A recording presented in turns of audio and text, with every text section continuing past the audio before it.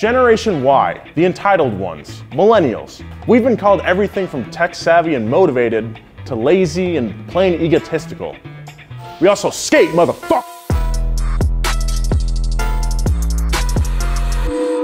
Radical as fuck! Alright, sorry.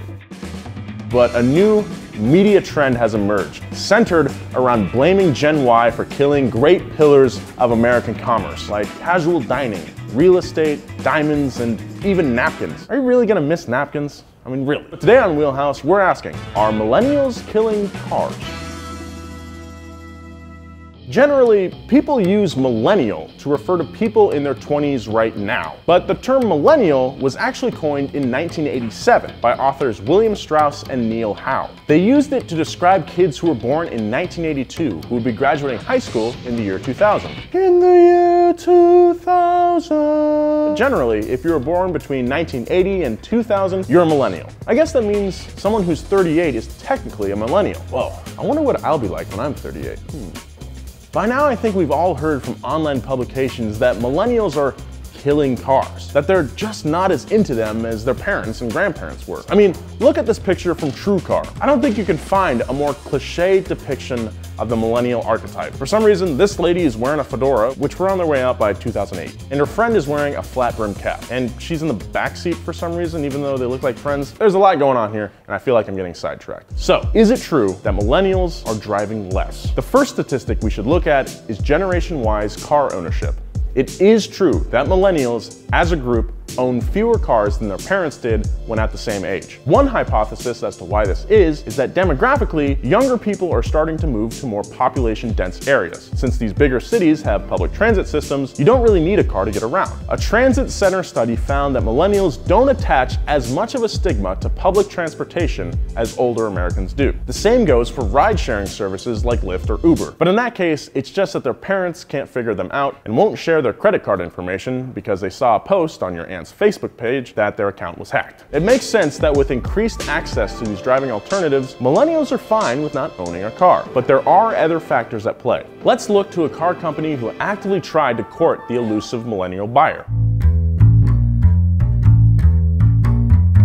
In 2014, Toyota revealed their U² concept car, apparently designed to reflect the lifestyle and needs of an entrepreneurial urban driver. It was super practical, but frankly, pretty ugly, which shouldn't be a surprise considering Toyota had an entire brand centered around ugly but practical cars for young people 15 years ago. Scion's lineup was composed of just two models, the compact XA and the boxy as all hell XB. But the XB was a big hit. The cubist hate it or love it styling was polarizing for sure, but no one could say it was boring. Despite the bizarre marketing campaigns and genuine attempts to foster a Scion community, a growing segment of their sales weren't the millennials. It was old people. It turns out that the XB was the perfect car for old folks. It was practical, economical, and most importantly, easy to get in and out of. The driver's seat was positioned so you barely had to crouch to enter. All you had to do was plop your butt onto the seat and swing your legs in. When the economy tanked, that kept a lot of younger people from buying new cars. And when sales did recover, Scion's brand perception shifted from young people mobiles to Toyota's B-team. The brand never achieved the stranglehold on the millennial market that they wanted, and it was eventually folded back into Toyota in 2016. Rest in peace, Scion. I'll never forget seeing your sheeple commercial on G4 Tech TV and thinking, what the hell was that?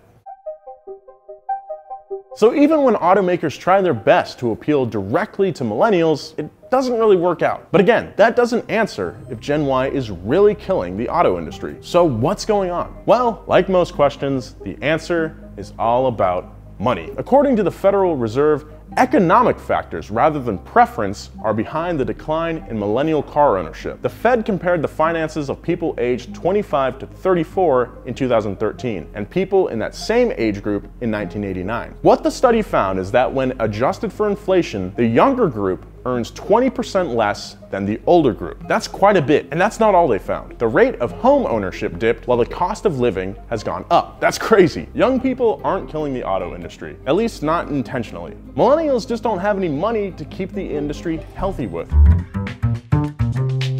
What millennials do have a little money for, at least, is used cars. According to the Wall Street Journal, demand for used cars was at an unusually high level this summer. Nearly 40 million used cars were sold last year, which is double the amount of new cars. According to Edmunds.com, near-new vehicles offer greater savings now than they ever have before. Buyers looking at 3-year-old vehicles would save $13,000 on average compared to a brand new car. That's significant. There's also been a cultural shift from car ownership to leasing a car. This means more gently used off-lease cars are available as used cars from original dealers. Unless automakers do something to make their cars cheaper, they can expect to lose new car sales to the used market. But it's not entirely their fault either, because cars aren't cheap to make, and unless something is done about those tariffs we talked about a few weeks ago, that's not going to change either. Look, it's easy to blame millennials for a lot of things. Every generation looks down on the one that succeeds them. In fact, I'll bet the greatest generation thought baby boomers were going to kill cars too, because those kids weren't building rad hot rods in the garage like they were. It's a vicious cycle. We all need to calm down. Millennials aren't just selfie-obsessed egomaniacs concentrated in big cities like we're led to believe. Millennial only refers to when you were born, and there are millions of millennials just like the ones I grew up with in my small town that love